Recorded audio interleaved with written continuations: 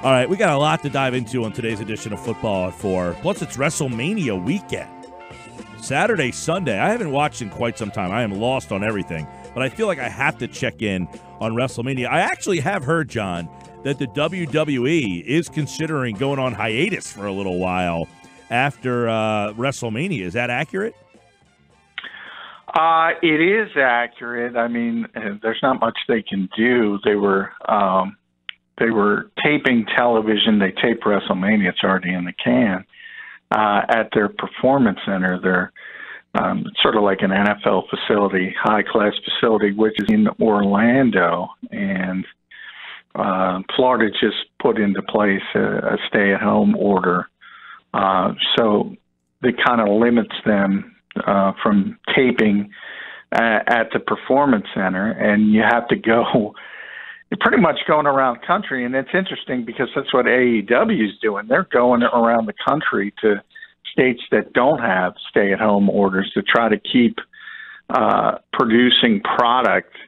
I think ultimately everybody's going to have to shut down, including WWE, unfortunately. Crazy. I have not been following along. I'm disappointed in myself. I have turned on the channel. It is a little odd watching them do their thing without the fans in there. I got to admit, it is kind of awkward to watch. It's terrible. Josh likes it. I can't watch. I haven't watched since the first week where they did the no-fan television tapings, either show, either company. I can't watch. And it's depressing to me because I'm a big wrestling fan. I think everybody knows that. Yeah. And I always joke, I can deal with no sports. Maybe when the NFL kicks off, that would upset me. But I can deal with no sports, but I can't deal with no pro wrestling. That's pretty sad. And it's killing me that they can't run shows. I said, the no sports thing hasn't been bothering me. Because, it doesn't bother me at all. Because I feel a sense of being like a normal person where I just sit down and get into a television show.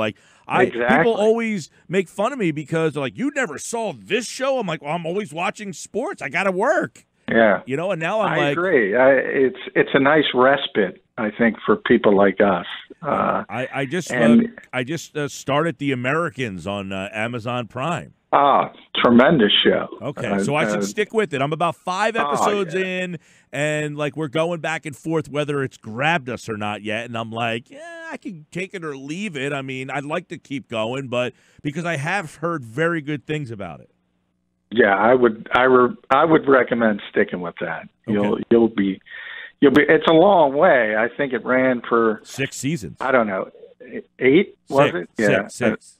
6. Yeah. So you got a ways to go. I mean, that's something. You're going to be entrenched for a while, but yeah, it's a very good show. Something tells me, John, the time is on my side. Yeah, it is. Unfortunately, I think you're right. All right, let's get into some of the football stuff today. We were just talking about this before Football at 4.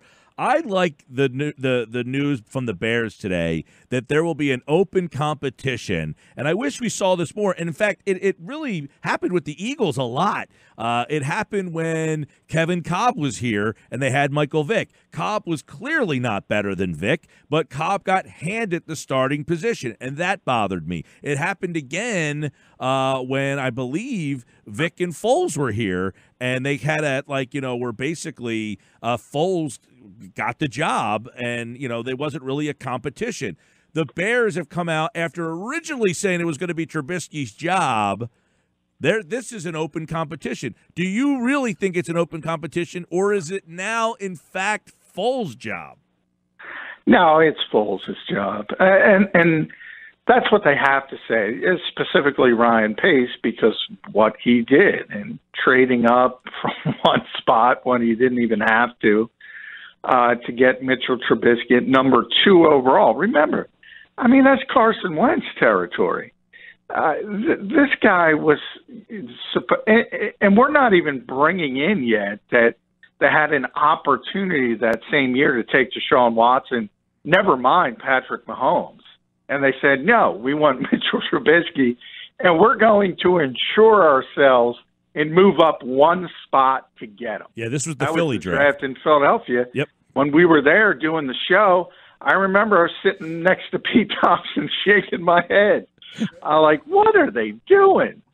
And even I, at the moment, in that particular moment, didn't think it could possibly be as bad as it has been for Mitchell Trubisky. But I joked, if Nick Foles can't beat out Mitch Trubisky, it's time to shutter the Folesian society for good. I mean, this is not a competition. It shouldn't be a competition. The Bears know they have to move on, but Pace is in an awkward position because he drafted the guy. He's tethered to the guy, as GMs are when they take quarterbacks that high. So he has to go through this rigmarole. But they got Nick Foles for a reason. And then you look at who's there. Matt Nagy's the head coach. He's got a history with Nick Foles. John DeFilippo's now there. Got the history with Nick Foles. Bill Lazor's there. Got the history with Nick Foles. I mean, it's clear. And that's just lip service that the Bears are going through right now, and that's just part of the NFL, and you have to do those things. Yes, and with that, I guess the next question would be, we are in an interesting spot with the other two guys, Cam Newton and Jameis Winston. So I'll ask you, number one, do they land on teams, one? Two, like, do they take backup jobs? Or three, do they just basically, you know what, I'm going to wait it out and wait for someone to get hurt? Yeah, it is interesting. I mean, you could take that pass and hope for that Sam Bradford-like situation. When Teddy Bridgewater went down in Minnesota in the last minute, the Eagles were able to get the 14th pick in the draft, and it worked out for Philadelphia. But this is completely different because you're talking about free agency, not being on the team, and waiting for that desperation. Ultimately, it'll probably come. So it's, somebody's going to get hurt, and there aren't a lot of great backup quarterbacks in this league. And if there are quarterbacks like Cam Newton on the street and Jameis Winston on the street, somebody will go out and make them the starter and give them a significant deal. But it's tough to be that patient. And maybe, we just talked about it, time is on people's sides. There's not going to be an off season. So it's not as pressing as it would be in a typical year where business was going on as usual. So maybe somebody like Winston, somebody like Newton can take their time and not be pressured because nothing's going on anyway. Right. So it is an interesting take. Yeah, and I wonder, there's a lot of scenarios that go through my head, especially with Cam Newton. I mean, this guy was the MVP of the league. Winston, different story. I think he's probably more talented than a lot of guys who have positions right now. There's certain teams that I'm looking at and thinking, all right, and one which would be New England. I mean, does New England go with what they have until they decide, all right, we just can't go with these guys, and then they make a call to one of those guys? And do both of those guys both sit out and wait for New England to make that decision?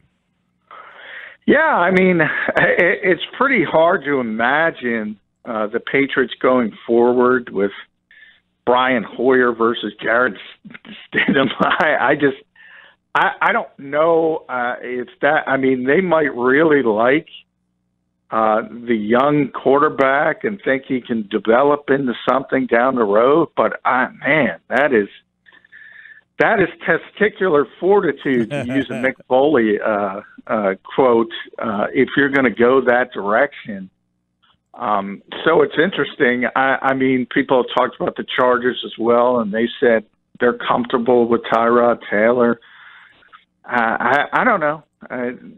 Organizations make goofy decisions at times. And, yeah, I mean, talk about it all the time. If you're just in a vacuum and saying, okay, who's the most talented guy? Well, you're not going to say Brian Hoyer's more talented than Cam Newton or Jameis Winston, and you're not going to say Tyrod Taylor is. There's a lot. You're not going to say Nick Foles is. What the heck is Chicago? I mean, Chicago needs a quarterback.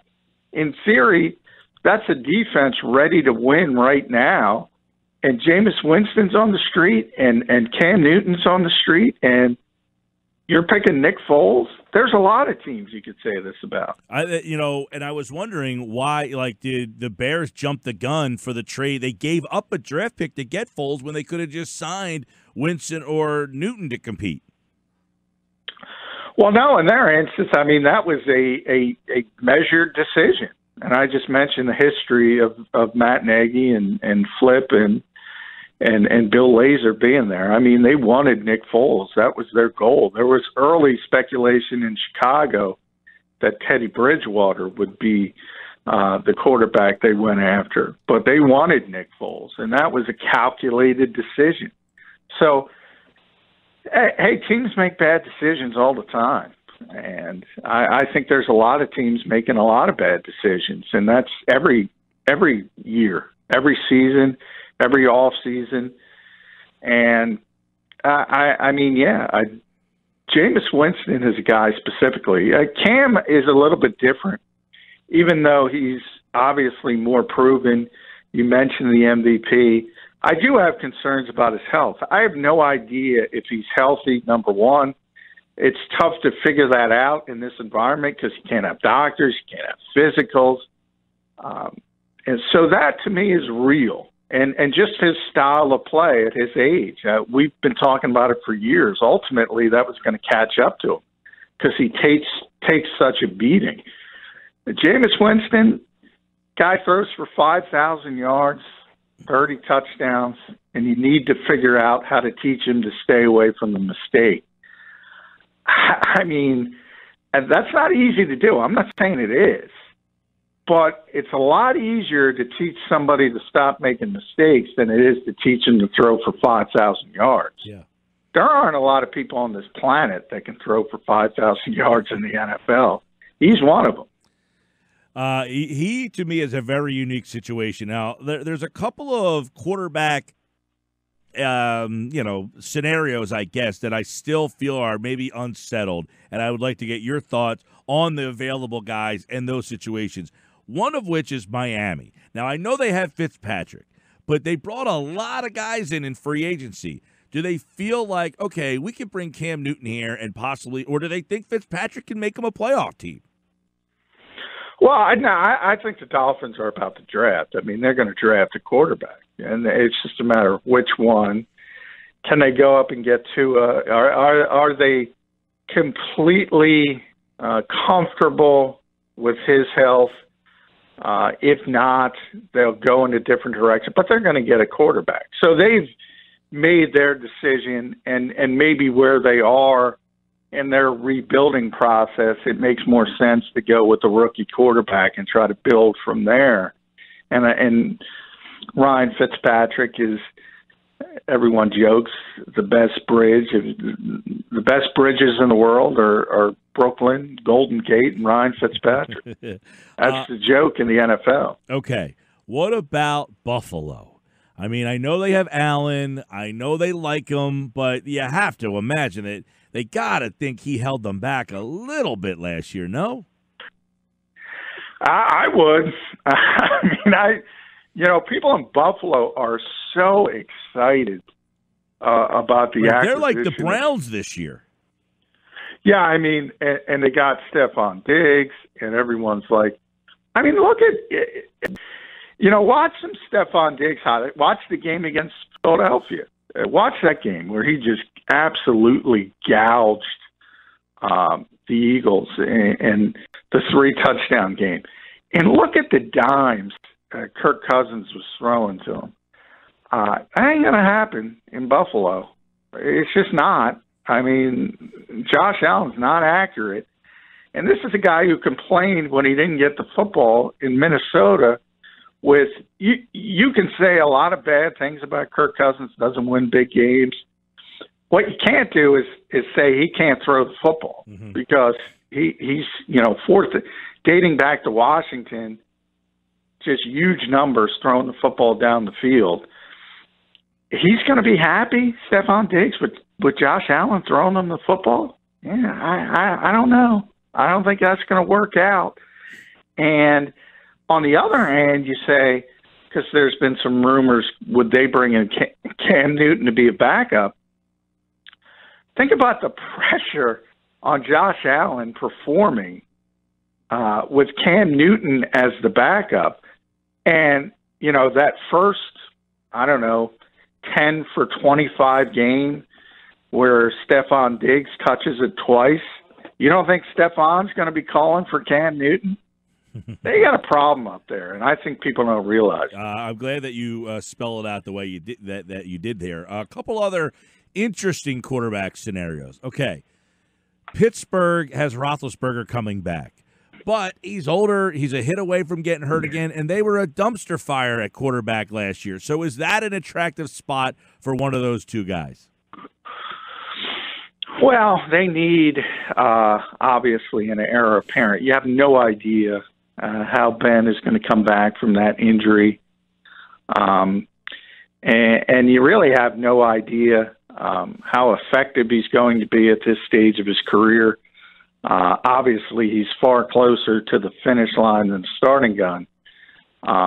So to me, yeah, but you wouldn't want another guy who's injury prone and banged up like Cam. So to me, that would make more sense for Jameis Winston. I mean, you saw enough of Mason Rudolph, I would think, to know he's not the future. Duck Hodges is not the future.